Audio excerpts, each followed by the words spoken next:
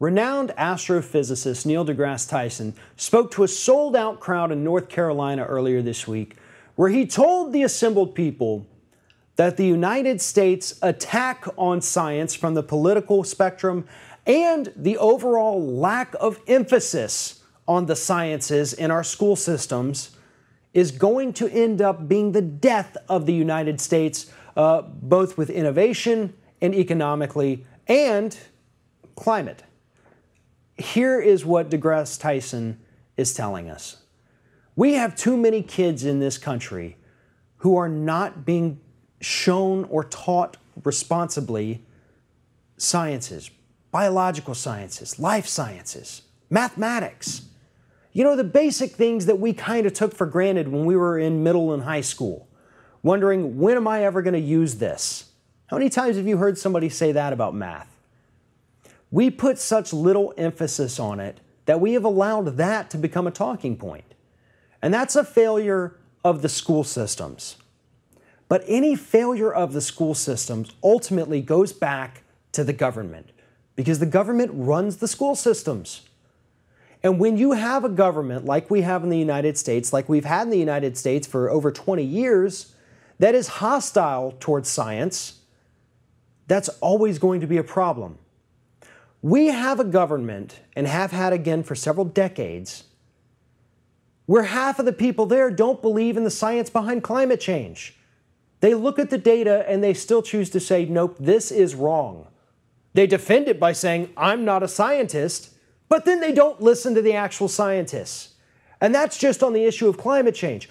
Think about what's still happening in the United States and has been happening for 100 years with evolution. We still have school districts in this United States where teachers are not allowed to teach the theory of evolution. We have school districts that say, if you teach evolution, you have to teach creationism, something not based at all in any science, something that can't be proven or defended with any logic or reason or statistics or fossil evidence. We have people alive in the United States right now, people who vote for president, people who vote for our leaders, that believe that the world is 6,000 years old. They don't believe scientists when they find a fossil and say this is a couple million years old. So Tyson is absolutely right. We are a country that is hostile towards science. But more importantly, we're a country that's hostile towards education and knowledge in general. Being smart in the United States is a bad thing, according to most people. That's what George W. Bush ran on in the 2000 and 2004 elections. That's what Fox News attacked President Obama for in the 2008 election. They were too smart. They're elitist. They don't have anything in common with you. And that's the problem with the United States. We want everybody to be just like us. And nobody, or too few people, I should say, are willing to stand up and say, I want people better than me. I want my president to be smarter than me. I want my representatives and senators to be smarter than me.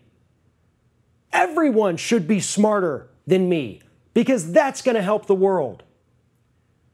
But when we start thinking that everybody needs to be on our level, just as dumb as we are, that creates problems. And according to deGrasse Tyson, if we continue to fall behind in innovation in sciences and reaction to climate change, it's going to destroy the United States financially. All of the great ideas of the future will come from other countries. They'll be made in other countries. And the United States will continue to fall behind because somehow along the way we were taught that being smart was a bad thing.